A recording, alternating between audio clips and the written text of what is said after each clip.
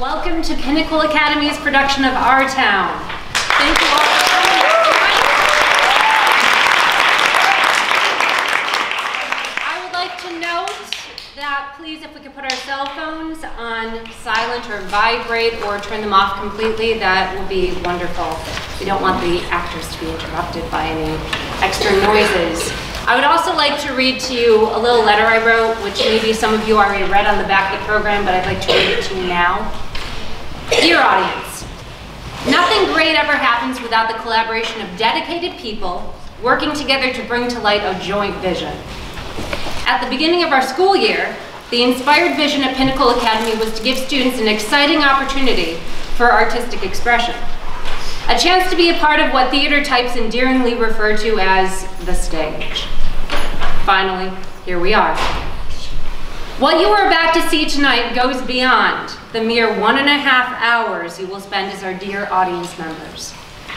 Yes, the students on this stage have worked since November at crafting their own best version of a play many American audiences know and love. But you are about to witness even more than that. You are about to experience a precious end result. Students who accepted a mighty challenge and now celebrate newly discovered strengths and admirable poise and courage. I would like to take a moment to also thank the many Pinnacle Academy VIPs who helped to put Our Town, a musical, on stage tonight. Thank you to the families who have shuttled our actors and crew members to and from endless rehearsals. Thank you to the Pinnacle Academy administration for giving endless support to make our production possible. Thank you to the Pinnacle Academy PTO for generously providing a budget for our production. And thank you to the Pinnacle Academy teachers and administrators who are volunteering their personal time tonight to help our show run smoothly. And thank you to the ultimate heroes of this production, the students. Students, without your bravery, there would not be a production tonight. I am awed by your talents, and I thank you for sharing them with our Pinnacle Academy community. Now, as they say in theater, on with the show.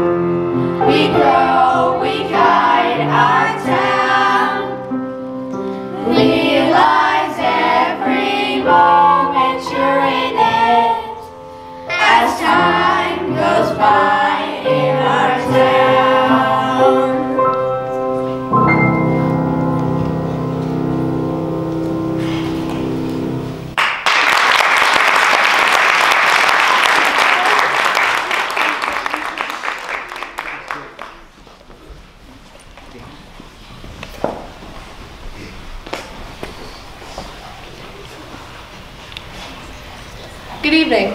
This play is called Our Town. The day is May 4th, 1901, just before dawn.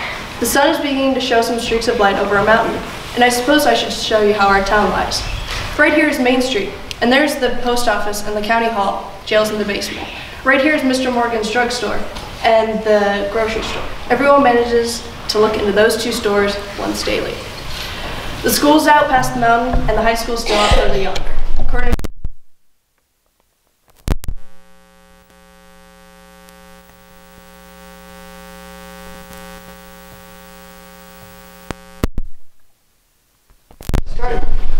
Just as Zenny garden, there are corn, peas, hollyhock, heliotrope, and a lot of burdock. And over here, there's Mrs. Gibbs's garden, and it's just the same. I'm sorry, Mrs. Webb's garden. It's just the same, only it's got sunflowers too. It's a nice town, you know what I mean? But nobody important has ever come out of it, as far as we know. The oldest tombstones in our courtyard on the mountain say 1670 to 1680. There are Gibbses and Cartwrights and Herseys. The same names are used now, too. Now, as I said, it's about dawn, so another day has begun. Here comes Dr. Gibbs down Main Street now, and here comes Joanna Cartwright with the Morning Sentinel.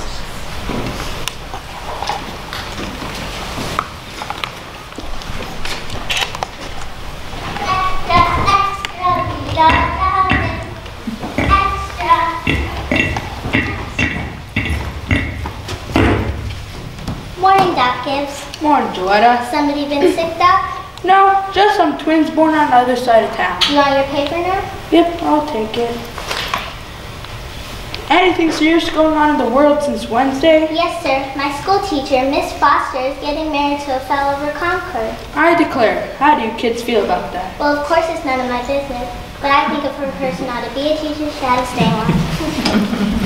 I'm going to tell you about that Joanna girl. Joanna was awful bright. She graduated top of her class here at our high school. She went out to Massachusetts Tech and graduated top of her class there too. Joanna was going to be a great engineer, but she died in the war nursing soldiers in France. All that education for nothing. George, Rebecca, everything all right, Frank? Yes. As easy as kittens. Sit down and drink your coffee.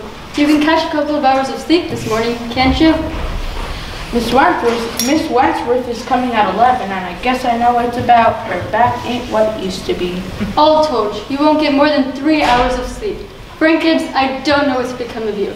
I wish we could go away someplace and you could get some rest. I think it would do you some good. Emily, Wally, you'll be late for school. I declare, you've got to speak to George. It seems like something's come over him lately. I can't even get him to chop me some wood. He's no use to me at all. Is he sassy to you? No, all he does is whines and all he thinks about is that baseball. George, Rebecca, you'll be late for school. George, do as your mother tells you. Yes, Pa. Emily, you'll be late for school. Wally, come wash yourself good or I'll come up and do it myself. Mom, what dress shall I wear? Now, Rebecca, don't make a noise. Your father's been out all night and needs his rest. I've washed and ironed that blue gingham for you special. Mama, I hate that dress. Now, Rebecca, you always look very nice. Every day I go to school, just like a sick turkey. Hush up with you. Mama, George is throwing soap at me. I'll come up there, that's what I'll do.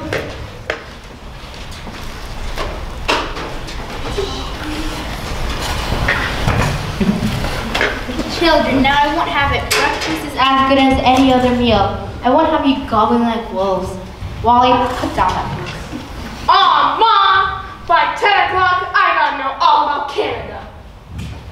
I'd much rather have my kids healthy and bright. I'm both, Mama. You know I am. I'm the brightest girl in school for my age. I have a wonderful memory. Eat your breakfast. I'm bright too when I'm looking at my stamp collection. It seems to me that 25 cents for a boy your age is enough. But I declare, I don't know how you'll spend it all. Oh, Mom, I got a lot of things to buy. Strawberry milkshakes, is that what you spend it on? But I don't see how Rebecca comes to have so much money. She has over $1. I've been saving up gradual.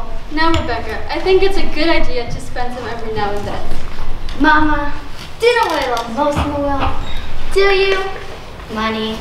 Eat your breakfast. Here's the bell, Mama. I gotta go. Walk fast, But you don't have to run. Wally, pull up your pants.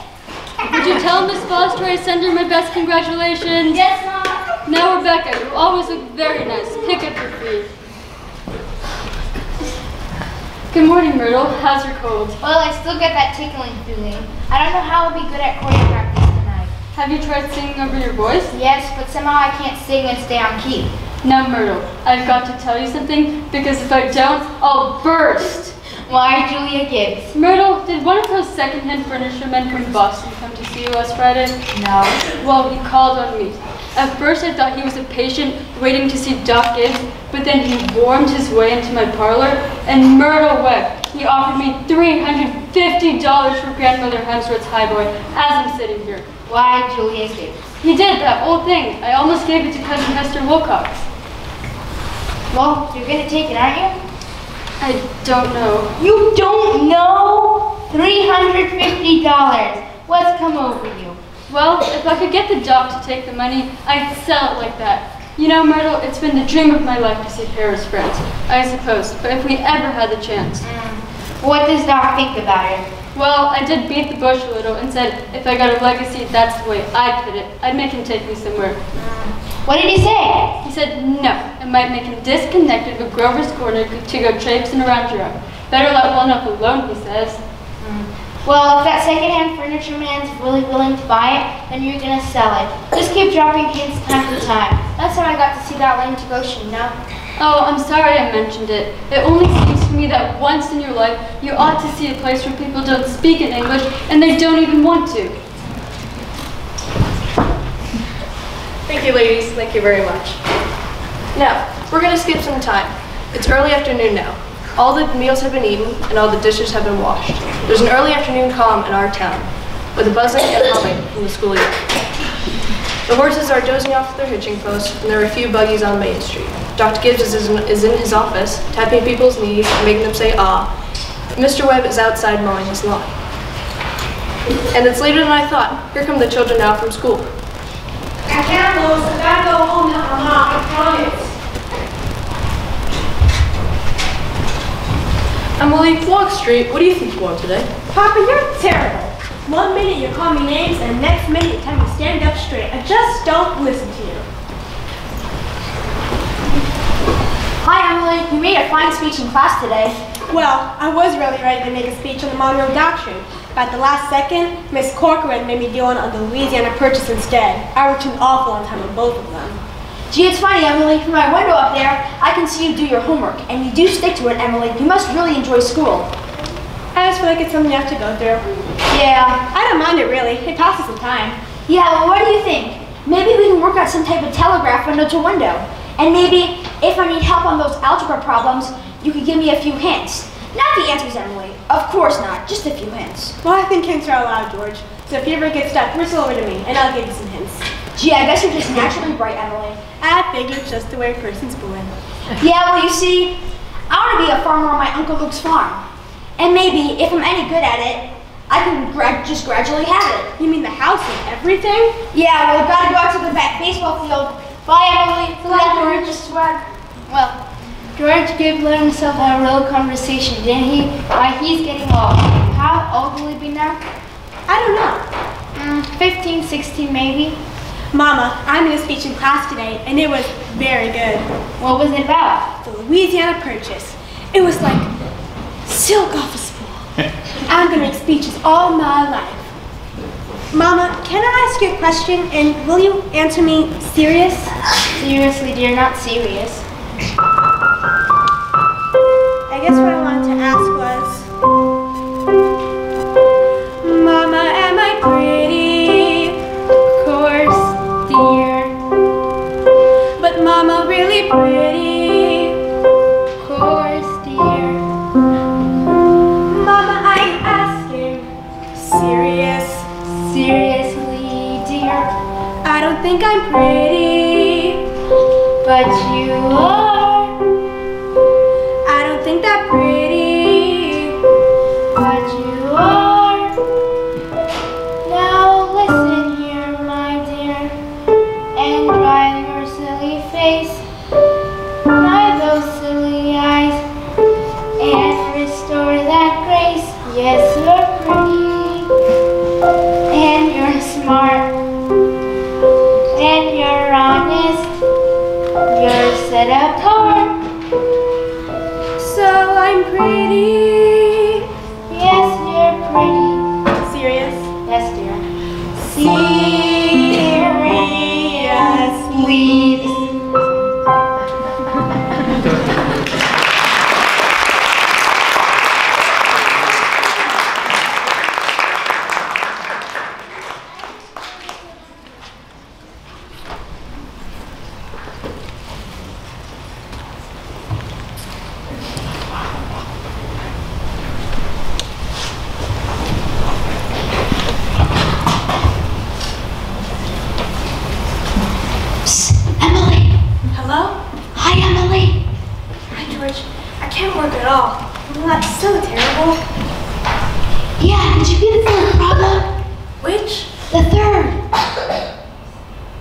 Yes, George.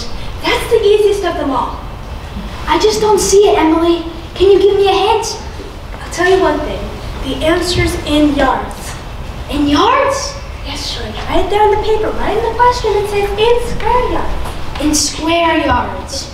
In square yards of wallpaper. Of wallpaper. Okay, thank you, Emily. You're welcome, George. I can't work at all. That sounds terrible. And with choir practice going on, I think if you hold up, you can hear the train all the way to country club. Hear it? What do you know? Well, I guess I better get back and try to work. Okay, thank you, Emily. Good night. Good night, George.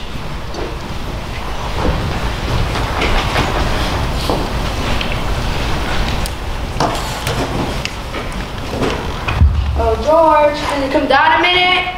Yes, Pa. Make yourself comfortable, George. I won't be keeping you a minute. George, how old are you? I'm 16, almost 17, Pa. And what do you want to do when school's over? I want to be a farmer on Uncle Luke's farm. You'll be willing, will you, to wake up early and feed the stock and milk the cows? And you'll be willing to work all day? Why, yes. Why do you ask? Well, George, while I was in my office today, I heard a funny sound. You know what that sound was? It was your mother chopping wood. There you see your mother, waking up early, ironing and cleaning, and she still has to go out in the backyard and chop wood. I suppose she just got tired of asking you. She just gave up and decided it was easier for her to do it herself. And you wear the clothes she keeps nice for you, eat her meals, and you go out and you play baseball like she's some hired girl we keep around but we don't like very much. Well, son, I knew all I had to do was call your attention to it. Here's the handkerchief, George. Thanks, Pa. George, I've decided to raise your spending money 25 cents a week. Not for chopping wood for your mother, because that's a gift you give her, but because you're getting older and I imagine there are lots of things you can buy with it. Thank you, Pa. Let's see. Tomorrow's your payday. You can count on it. Rebecca will probably want some more too. I wonder where your mother's been. Choir practice was never this late before. It's only 8:30, Pa. I don't know what she's doing in that old choir anyway. She don't have any more voice than an old crow. Traipsing around the streets this time of the night. Just about time you're tired, don't you think? Yeah, Pa.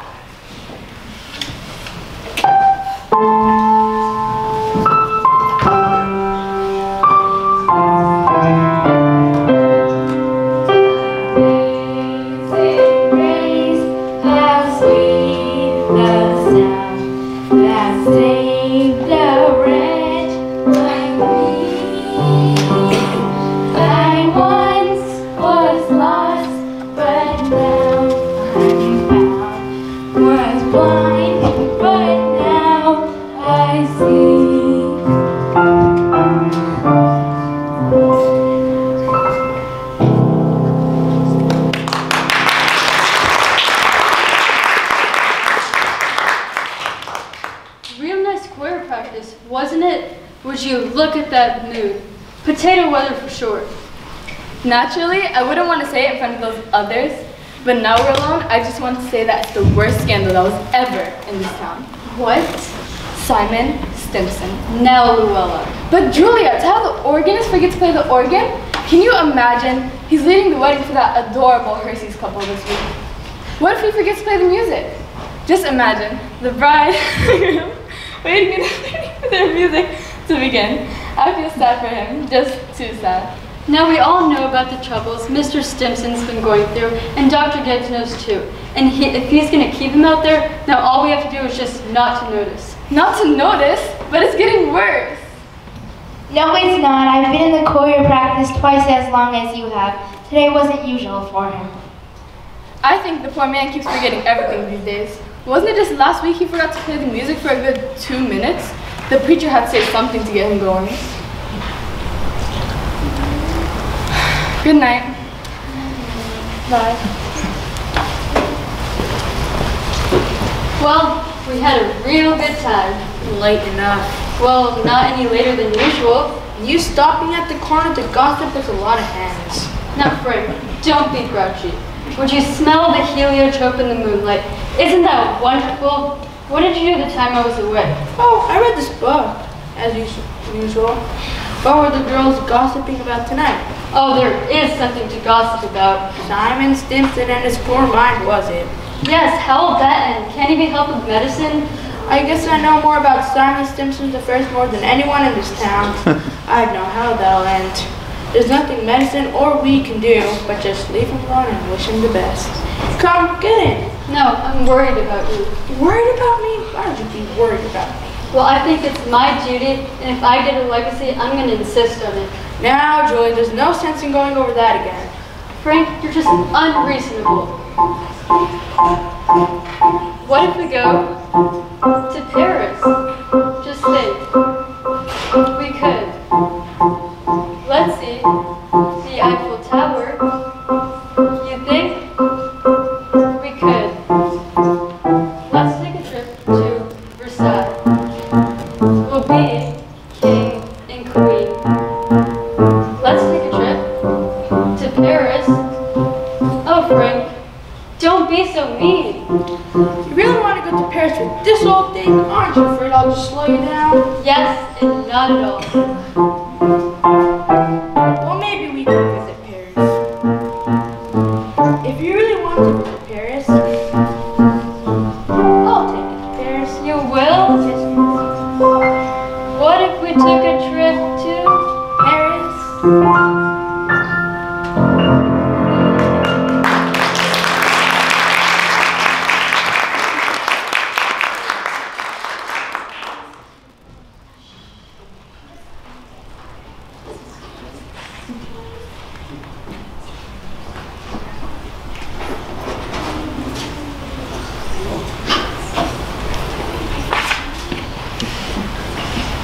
Get out, Rebecca! There's only room for one in this window. You're always spoiling everything. Well, let me look for just a minute. Use your own window! I did, but there's no moon there.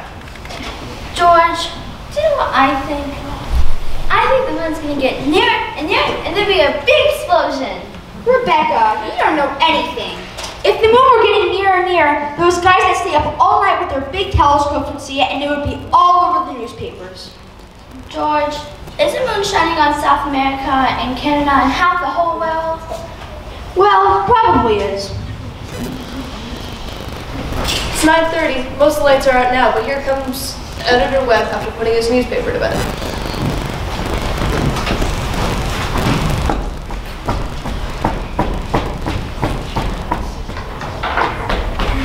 Who's up there? Myrtle, is that you? No, it's me, Papa. Watch from bed. I don't know. Just can't sleep. The moonlight's so wonderful. And the smell of Mrs. Gibbs' heliotrope. Can you smell it? Yes. Troubles on your mind, have you, Emily? Troubles?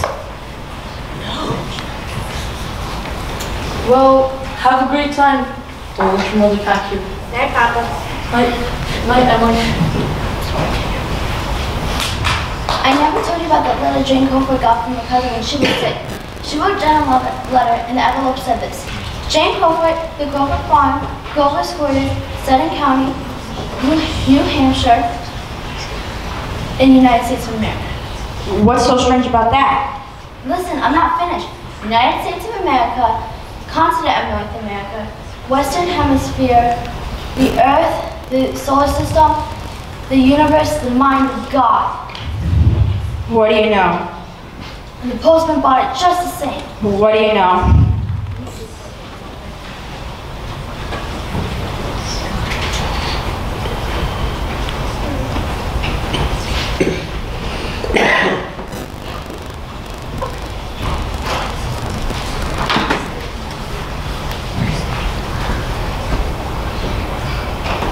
Now, 3 years have gone by. Yes, the sun has come up and set over 1,000 times. Some babies that weren't even born yet have begun to speak regular sentences. And those who thought they were young and spry can't bound up a flight of steps without their heart fluttering a little. All that can happen in 1,000 days. And love has been pushing and contriving other ways too. Some people have fallen in love and even gotten married. Most everyone in the world gets married, and in our town, there are hardly any exceptions. And with that, we'll call it 10-minute intermission. Thank you. We'll see you in Act 2.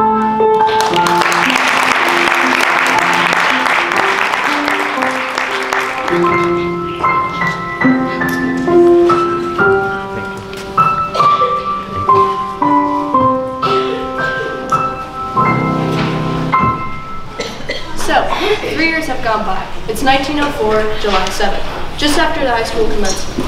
For some reason, this is about the time that our young folks find themselves fit to get married, right after they've finished their exams in solid geometry and Cicero's orations. Now, it's early morning, and it's been raining and pouring.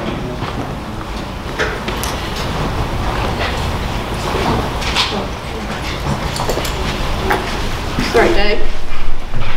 Now, here's Mrs. Webb and Mrs. Gibbs down for breakfast, just as any ordinary day. I don't have to point out to the women in my crowd that these two women cook 3 meals a day, one for 20 and the other for 40, and never a summer vacation. They brought up 2 children apiece, washed and cleaned the house, and never a nervous breakdown. It's like what one of those Middle Western poets said. You gotta love life to have life, and you have to have life to love life. It's what they call a vicious circle. Now, here's Howie Newsom bringing the milk, and here comes Cece Crowell delivering the paper, just as her sister once did.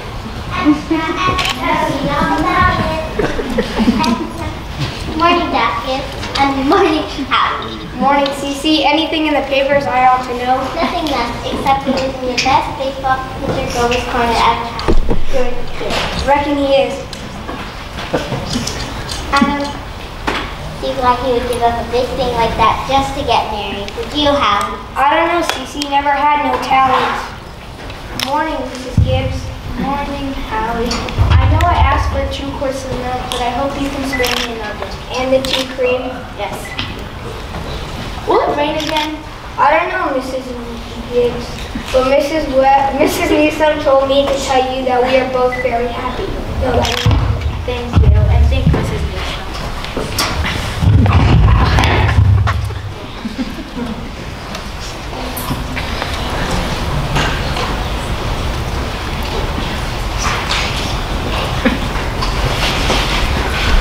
Well, Ma, the day has come. You're losing one of your chicks. Don't say another word. I feel like crying every minute.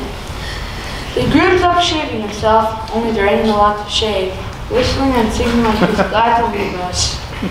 Every now and then he says I do to the mayor, but it don't sound convincing to me. I've packed his clothes so he'll stay warm. But Rebecca and George won't think of such things. They're just too young. They'll catch her death within a week. I was just remembering my wedding day, Julia. Oh, don't say that again. I was the scariest young fella in the state of New Hampshire. I thought I'd make a mistake for sure. There I saw you coming down the aisle, and I thought you were the prettiest guy I'd ever seen.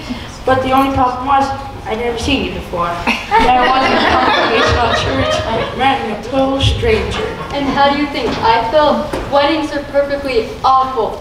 Farces, that's what they are. How'd you sleep last night, Julia? Well, I did hear a lot of hours struck off by the grandfather's clock. I get a shock every time I think of George selling out to be a man, a family man. That Greek gangling thing. I tell you, Julia, there's nothing as scary in the world as a son. The relationship of father and son is the darkest, awkwardest, weirdest. Well, let me tell you, mother and daughter is no picnic at all. They'll have their own troubles, I suppose, but that's none of our issues. Everyone has a problem has a right to their own issues. It isn't natural for people to become lonesome. People are meant to go through life 2 by 2. You know, it was one of the things I was scared of when I was marrying you, Julia. Go along with you. I was afraid we wouldn't have material for conversation for more than a couple of weeks. I was afraid that after that, we would be eating our meals in silence. Well, you and I have conversed for over 20 years now without a break, and that's a fact. Well, good weather or bad weather, I've always had something to say. Did you hear Rebecca stirring around upstairs? No, only the other year Rebecca is managing to get into everyone else's business. I got the impression she's crying. Oh dear, Rebecca, I'm coming.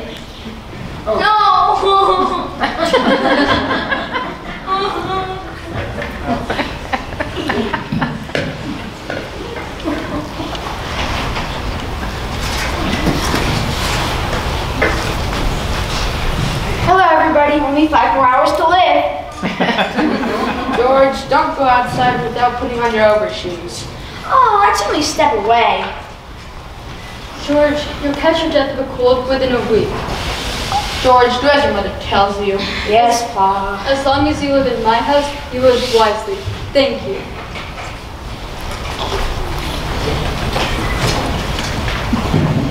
Hello, George. You know I can't ask you in, do you? Why not? Everyone knows that on a wedding day, a groom can't see its bride. Oh, that's just a superstition. Millions have followed it, George. You don't want to be the first one to face the custom. How's Emily?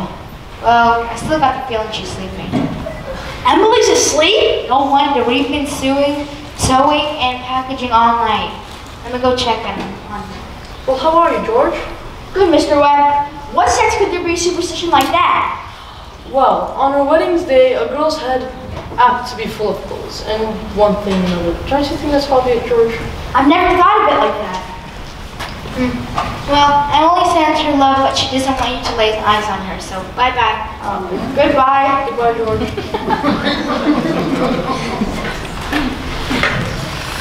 Emily, come on.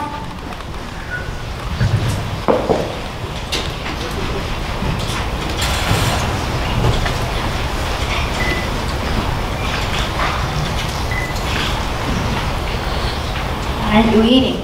I'm fine.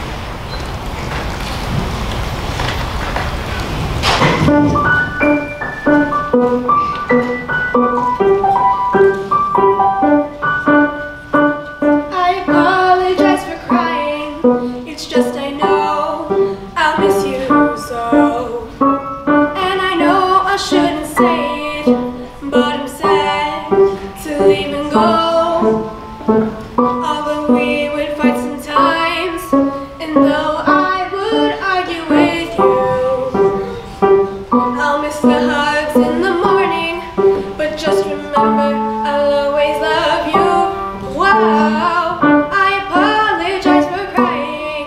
It's just I know I'll miss you so. And I know I shouldn't say it, but I'm sad to leave and go.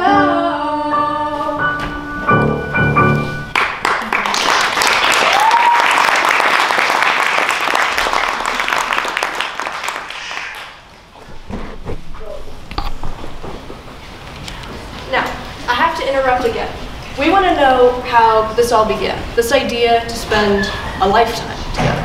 You know how it is. You're 21 or 22, and you make a few decisions, and then bam, you're already 70, you've been a lawyer for 50 years, and that white-haired woman next to you has eaten over 50,000 meals with you. How does those things come to be? Well, Emily and George are going to show you the conversation that they had when, well, as the saying goes, they found out that they were meant for each other.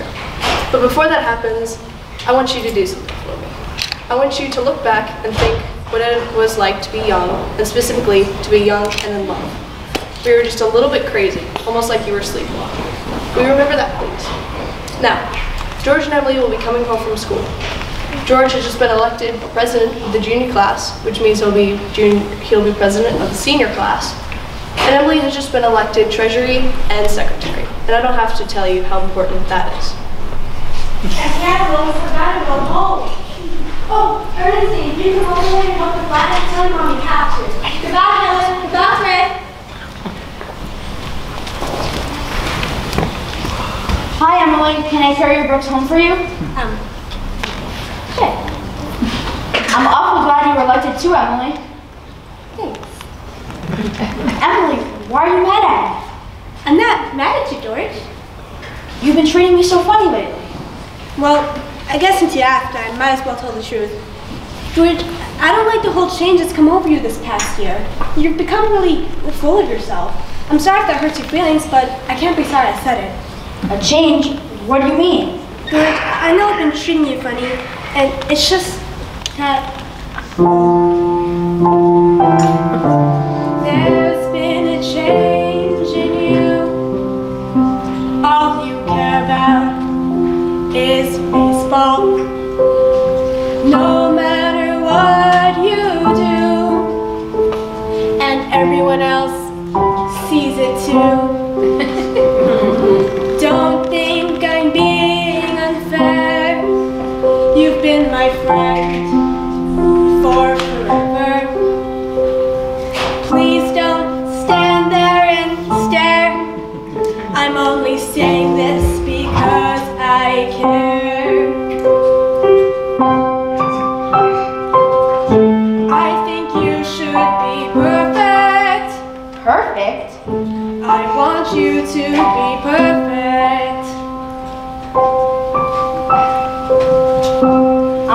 glad you spoke to me, Emily. I'll try my best to make you see that there's been a change. There's been a change for the better. There's been a change in me.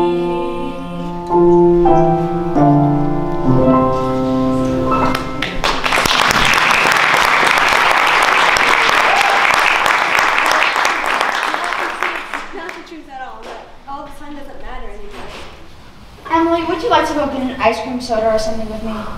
Thank you, I would.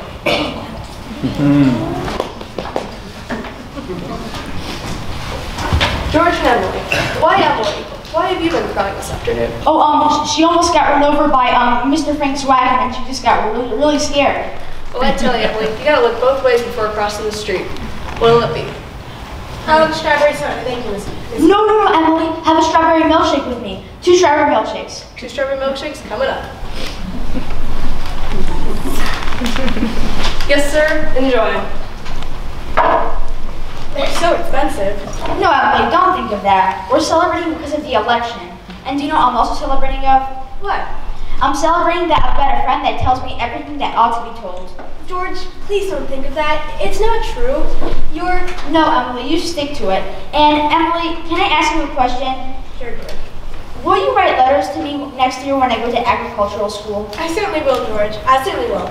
It seems like being gone 3 years, you certainly do seem to get out of touch with things. Maybe letters from Grover's Corners wouldn't be that interesting anymore. Yeah, I'll never think what happened to our town and what's going on. And maybe it's more important to see the people that you know instead of new people. And Emily, can I ask you a question? Sure, George. Do you think if I change my character, you would be? I always have been, and I always will be. So I guess this conversation was important. Yes, it was. Okay, so wait 1 minute. I'll take you home.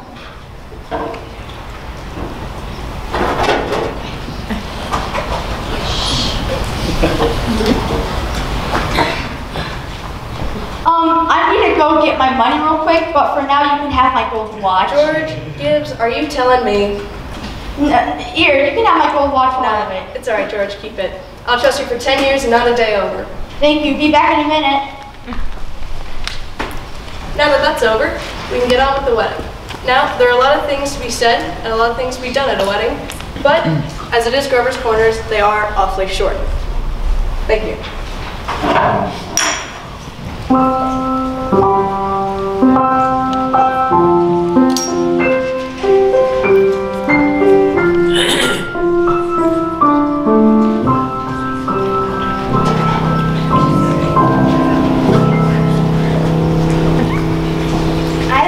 I should be crying. Emily will just be eating meals in another house as she's done for 17 years now.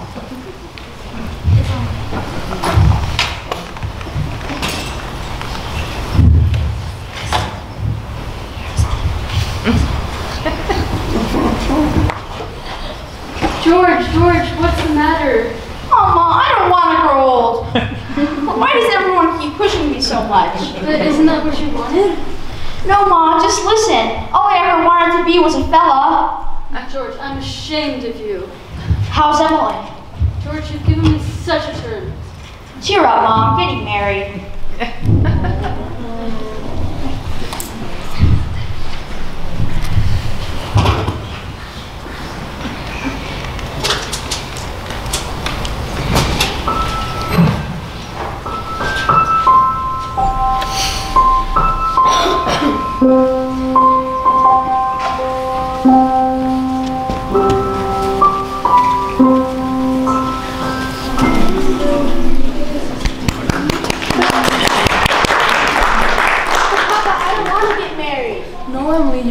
It's okay. But why is everyone pushing me so?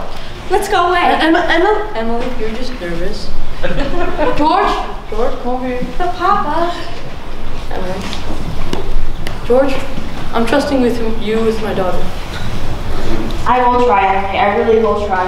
All I want is someone to love me. I really want to try, Emily. Really. And I mean forever. Forever?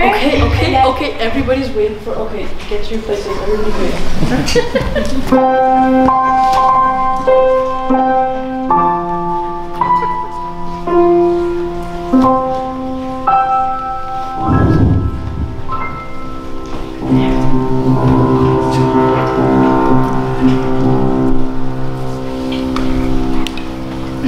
Do you, George, take Emily to be your wedded wife? I do. And do you, Emily? George? There's been a change in me. All I care about is forever. No matter what may be, I want you with me. I know that you are perfect. I know that you are perfect. I'll Try my best to You make will see. that there's been a change. There's been a change For the better. There's been a change in me.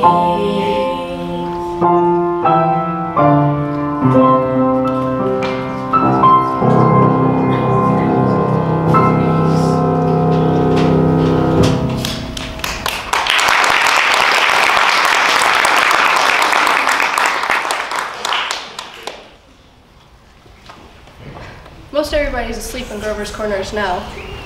Shorty Hawkins is watching the final Albany train go by. Someone's standing up in the stable, talking and lighting up. Now, it's starting to clear up, and there are so many stars in the sky. They're doing their old crisscross thing. And scholars have begun to believe that there are no living things in the sky, that there's only chalk or possibly fire. But there's one star that's straining. It's straining so hard to be something that every 16 hours, everyone lays down and gets some rest.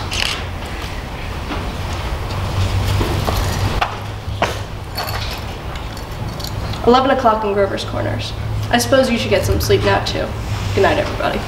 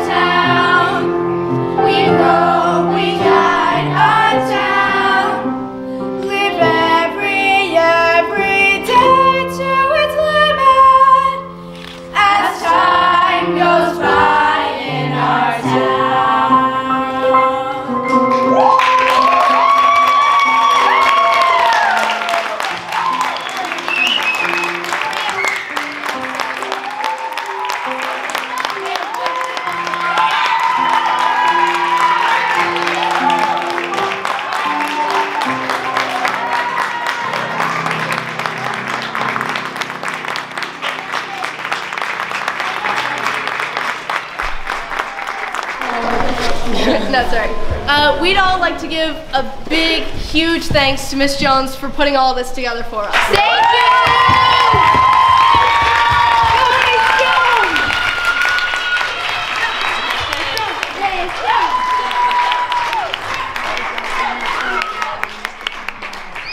Please join them.